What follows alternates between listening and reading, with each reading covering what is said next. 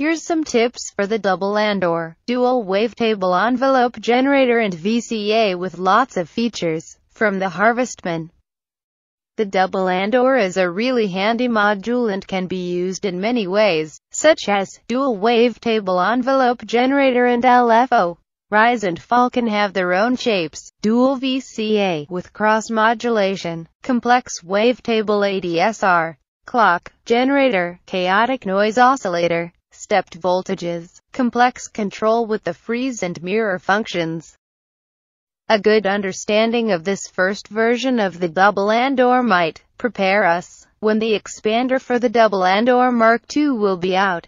It might be confusing at first since the left side is a mirror reflection of the other side and all writings are spelled backwards. We already know just by looking at the panel that the double Andore is horizontally symmetrical. So if you understand one side, you should be clever enough to seize the opposite one. I must warn you that, each time I'll give information for the left side, I'll be speaking backwardly. So, exactly like this.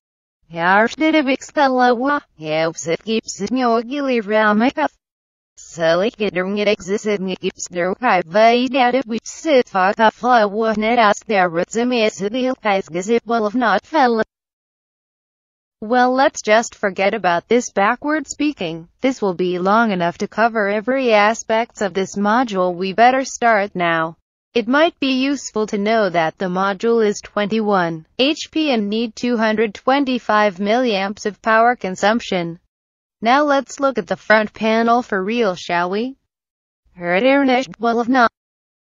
Let's do a quick patch. Plug any audio source into the VCA input, and use its output right next to it. We will go deeper into the VCA section later, but for now let's focus on the envelope features. Control of the decay and attack with their associated knobs. The knob next to the digit screen let you select the envelope shape. By adjusting the attack and decay and the wave shapes, you can have lots of possibilities. 3 behave modes are available by the push of this button on the middle side. Let's try the sustain mode. The sustain mode will hold the envelope at its maximum value, if there is still a gate present at the end of the attack phase.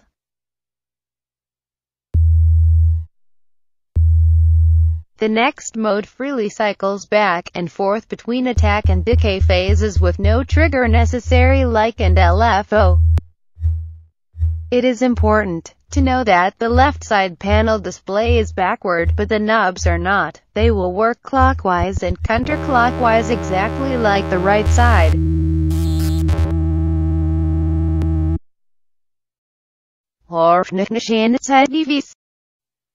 The CV control input and the attenuator knob. Each envelope features one CV input which can be assigned to any of the following parameters: attack time, decay time, and curve shape. The destination button will let you select which parameter the incoming CV will be addressed. The parameters can be combined and the CV input also accepts negative signal.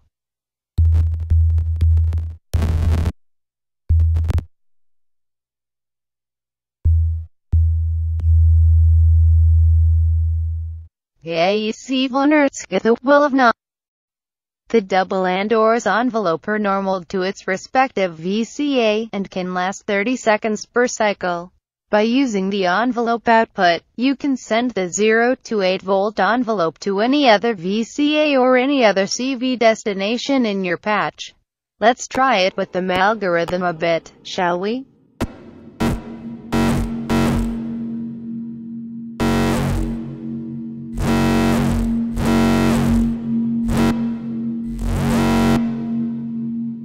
Since we are speaking about VCA stuff, I'd like to share with you that I have just noticed that the King Slender can also be used as a utility VCA.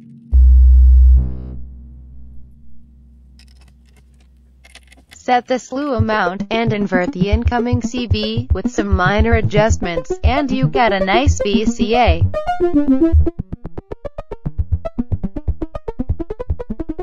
You don't know how much this makes me horny, but, okay, now, let's get back with the double Andore. The envelopes can separately generate triggers at the end of attack and end of decay.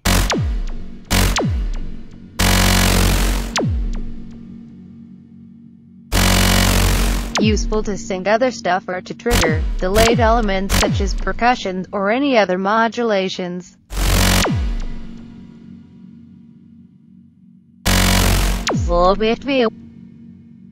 The double Andore's shapes are stored in the EEPROM at the back of the module. There is 2 EEPROMs available. First, let's look at the original EEPROM that comes with the module. Each EEPROM has 2 banks of 16 envelope shapes each. Let's take a look at those shapes with the oscilloscope and run the envelope in LFO mode.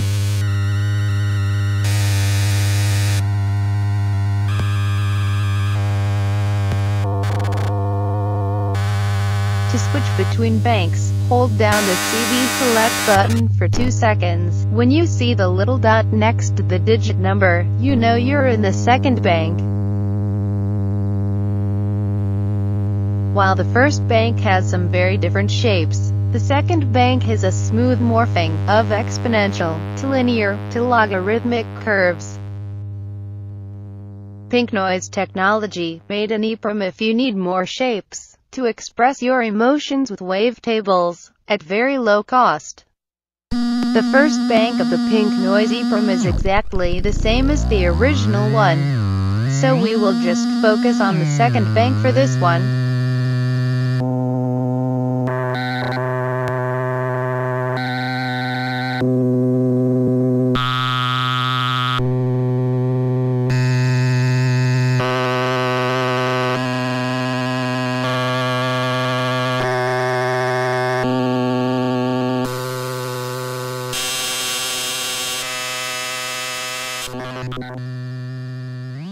You can change the EEPROM at the back of the module, and, warning, pay attention to the EEPROM side. Robotopsy made a convenient display wallpaper showing each shapes available. You can get those grid on the Muff Wiggler forum in the formerly known Harvestman page. It's a quick way to get the shape you need. Well, I meant the envelope shape, not your shape. Swish those. You can select different shapes for the attack and decay by holding down the mode select button for 2 seconds. When the LEDs are inverted, you know this mode is activated. Now, the attack will be selected with the opposite shape knob.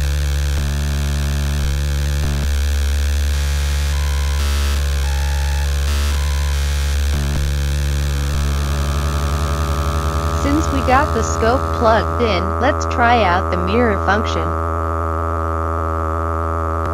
When a gate signal is detected at this input jack, the attack and decay will flip, along with their adjustments.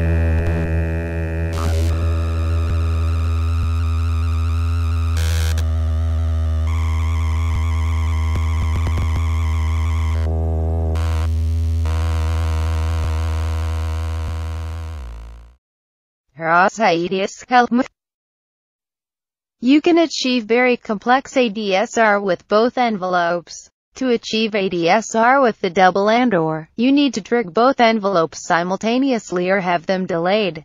Just on top of the digit display is a mixed output of both envelopes. With this knob, you can pan or adjust the amount of the envelopes. 4 options are available to trigger the second envelope. You can choose to trigger the second one with external source, or you can use the initial trig of the first one, or its end of attack clock, or end of decay.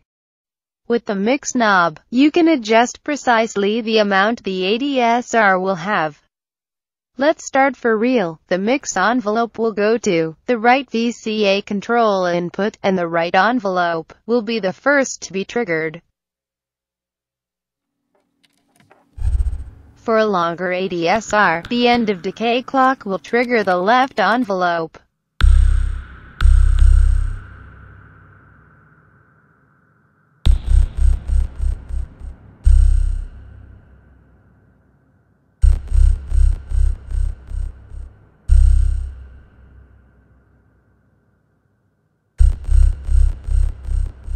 Okay, time to complicate things a bit. The end of decay of the second envelope will trigger a sample and hold that will go to the 1 volt per octave of the Kermit. So, each time the ADSR will finish its cycle, a new random note will be heard. Try different attack and decay for each envelopes, and different shapes too.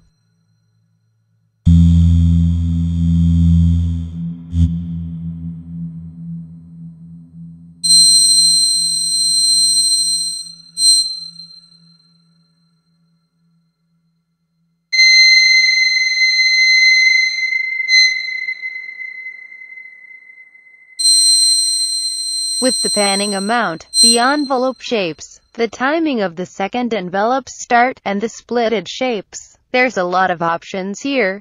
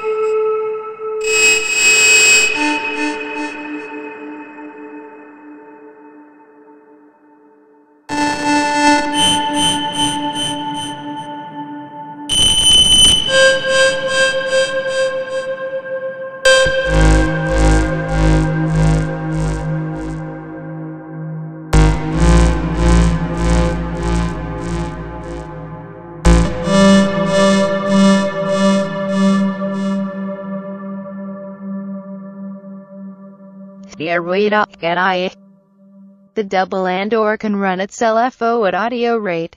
Let's explore this feature a bit. Let's take the right envelope output and send it to the right VCA in. The left envelope will go through the Kingslander attenuverter before sending it back to the double Andore to have a negative signal for phase cancellation. And we will use the audio from the center mixed output. Switch both envelope in LFO mode.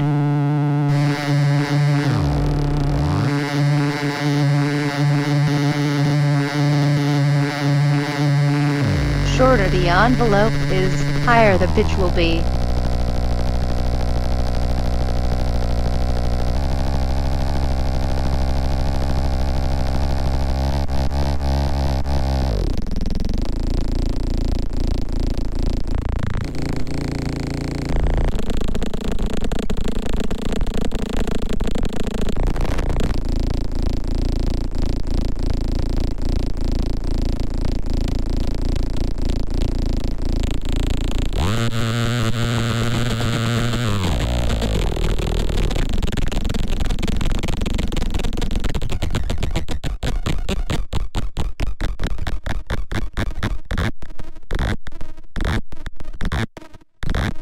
Only by self-patching the module, with every features we've learned so far, things can go crazy very fast.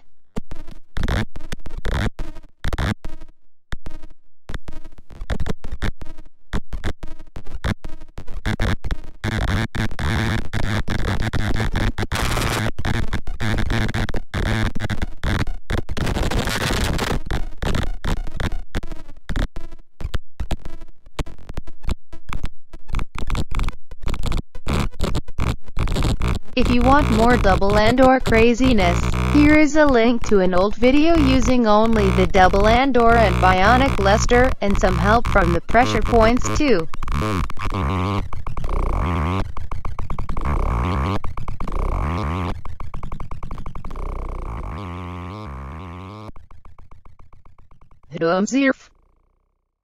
When the freeze input jack receives a gate signal, the envelope will stop and stay at its amount, as long as the gate is detected. The envelope will go directly to the Kermit 1 volt per octave.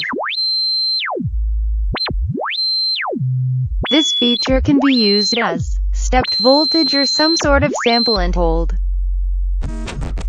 Useful to control any parameter, like pitch, amplitude, wavetable selection, or anything else in your modular case.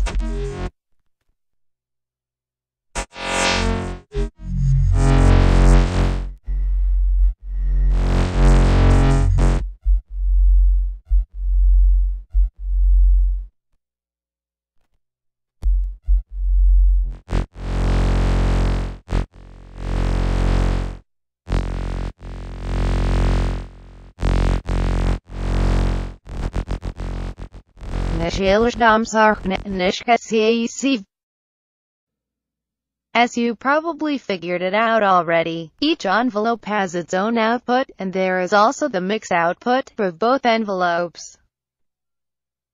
The envelope output is normal to the VCA control input, and can be overridden by patching into the control input jack.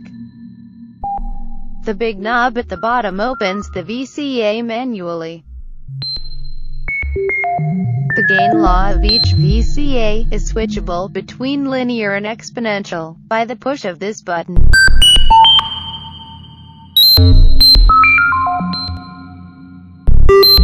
Holding down the law select button for 2 seconds, and it will activate the cross modulation between the opposite channel.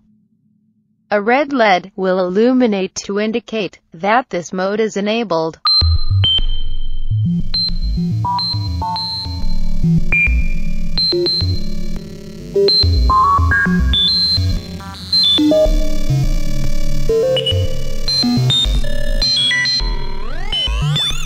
The exponential mode can distort. If excess audio or control input is given, its sensitivity can be adjusted by an internal trimmer.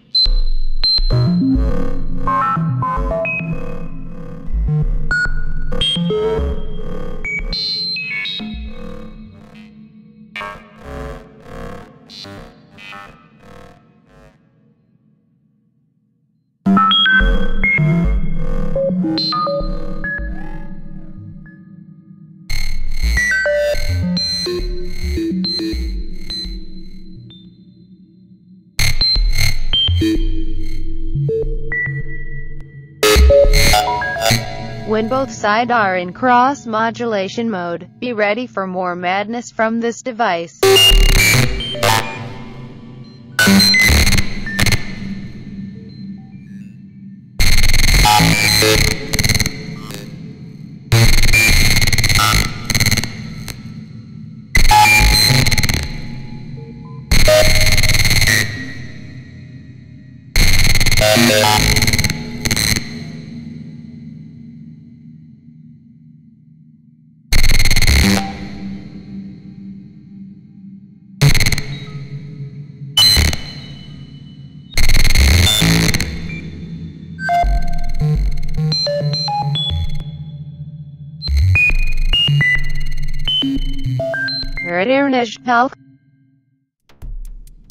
When the envelope runs in LFO, you can use the clock outs just to sequence some events in your patch. For this example, the end of attack and end of decay clocks are connected to the 4ms peg and shuffling clock multiplier. It can be an interesting way to clock your entire patch, using other clock and tempo modules to have everything synced together. The tempo and the swing of the rhythm will be influenced by the attack and the decay amount.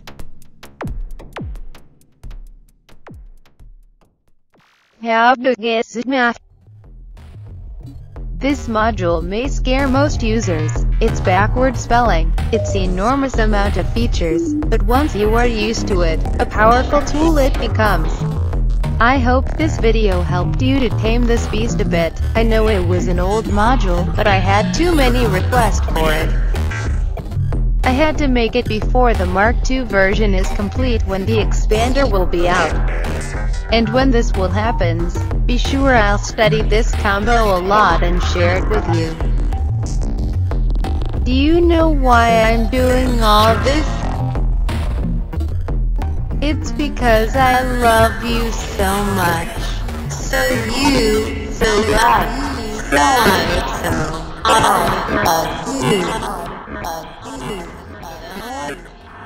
love you.